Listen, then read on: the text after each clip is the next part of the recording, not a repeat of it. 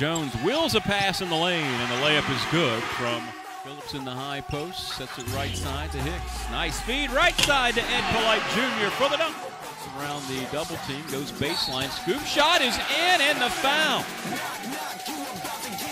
They also lost their 2 neutral site games.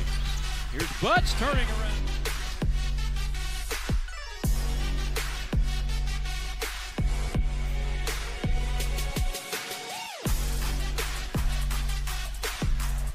We knew what we was doing and lacking. It was effort, and we just.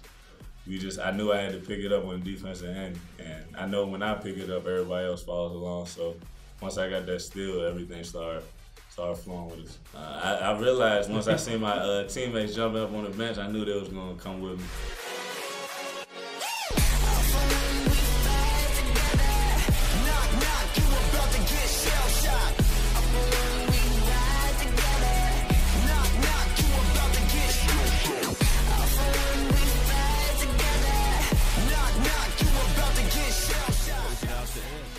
Going to step back, fire a 3, and he rings it up, and that's when you know it's going well, when Ed can step back and hit that 3 like that.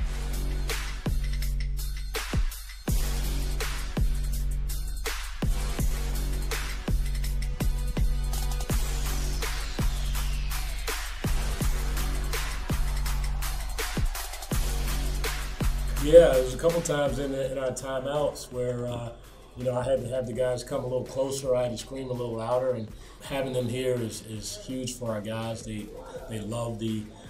You can tell in warm-ups that they're fired up about the energy. The crowd just brings a little energy to students. They're loud and boisterous, and that just helps those guys just have a little more juice. And juice is what we're looking for. Whether it comes from our bench or it comes from the guys on the floor making plays, or it comes from the crowd. Juice is always a good thing, and the crowd gave us a lot of juice tonight.